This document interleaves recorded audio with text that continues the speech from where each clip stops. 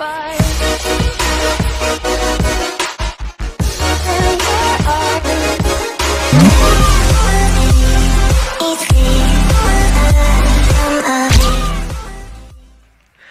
do people make memories? Is it really based on the people we meet, the activities we do, or the objects we buy and sell? Well, the answer is, it depends on you.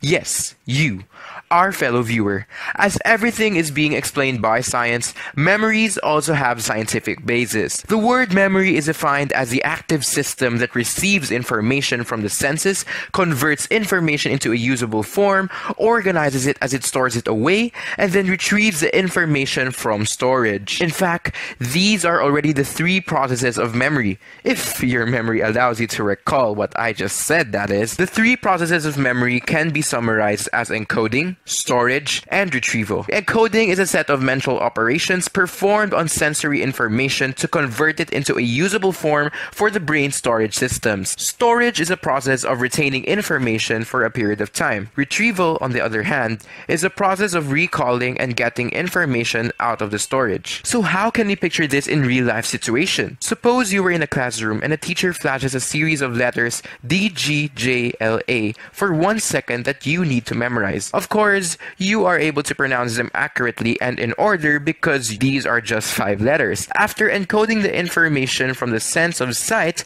you were able to store and retrieve the information because you recited the letters right. But interestingly, you'll only remember what you saw for about a second or so. This is known as sensory memory. Another type of memory is pretty much well known to everyone already. It is called short-term memory. Short-term memory lasts for about 30 seconds or more. One common method that people do to remember the number they need to dial on the phone is to constantly repeat and say what they are trying to memorize. And I'm sure you do this as well. This process of continuous selective attention or paying attention to one information only is called maintenance rehearsal. Another type of rehearsal is called elaborative rehearsal, which is a way to transfer information from your short-term memory into your long-term memory. This rehearsal is done through connecting a word with its meaning and using information already stored in the long-term memory. This new concept or information will be remembered more efficiently over time. For example, I asked you to memorize the different taxonomy classes. Instead of repeating the 7 as is, you can use mnemonic to remember the letters K, P, C, O, F, G, S as king played chess on fine grade sand, which are words already in your long-term memory. Now you may be wondering, why can you remember some events in your life after years and some not? The answer to that question depends on what type of long-term memory you are forming. There are 2 types of long-term memory, the non-declarative or implicit, and the declarative or explicit. The non-declarative are the skills you learn, such as walking, tying your shoes, and riding a bicycle, while the declarative can be separated further into 2. Namely, the semantic memory, which is a general knowledge you learn in school such as 1 + 1 or naming objects, and the episodic memory, which is your personal experience or episodes in life that are significant to you, such as your birthday and your first day in school, which are autobiographical in nature. It is important to take note that remembering does not solely depend on you. Sometimes, your surrounding helps you through retrieval cues, which are stimuli for remembering.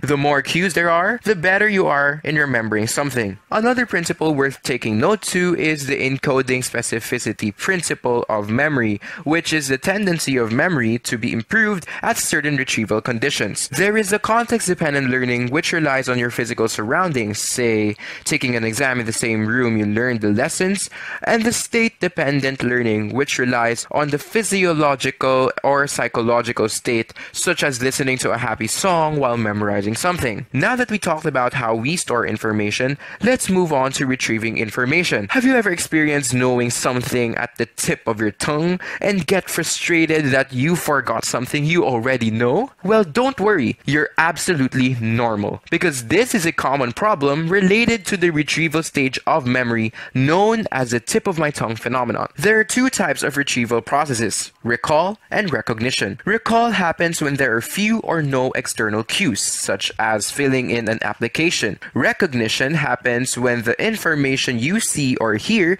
is being matched with the information you stored, such as word search problems. An example of a retrieval failure during recall is the tip of my tongue phenomenon. For recognition, an example is when you see someone's face and pose a question to yourself, "Don't I know you from somewhere?" You basically remember the face, but you forgot the name. In long-term memory retrieval, memories are reconstructed or altered from the information that was stored in your memory. Other problems may arise, such as the false memory syndrome, which is the creation of inaccurate memories under hypnosis. As memory is helpful in remembering things that are valuable for you in order to survive and live happily ever after, not all people have happy endings. Problems may arise in one's memory. The opposite of remembering something is forgetting.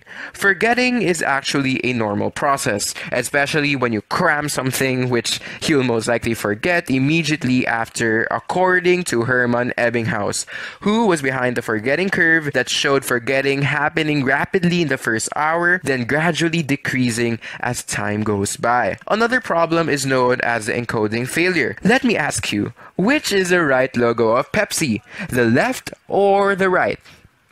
It's actually the left one.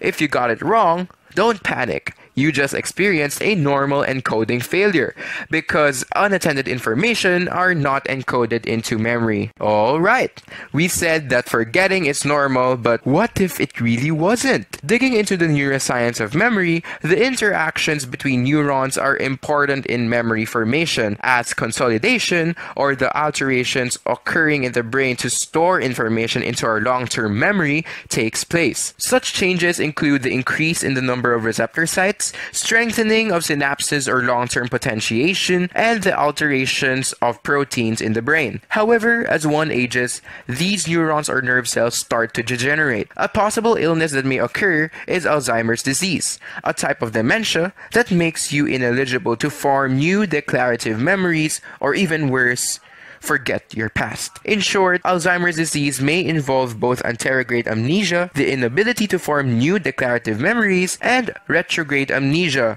the loss of memory that occurred before the incident due to interruptions in the consolidation process, wherein non-permanent information being stored into the long-term memory are forgotten and unretrievable. There are many famous people who served beneficial in the study of memory, such as Henry Molaison, who got his hippocampus removed for his epileptic seizures that caused him anterograde amnesia, and Clive Waring, a musician who suffered severe chronic retrograde and anterograde amnesia, remembering only his wife. We recommend that you guys go check them out. Thanks for watching this video. We hope everything gets stored into your long-term memory, although I'm sure you already forgot the very first thing I said when you started this video.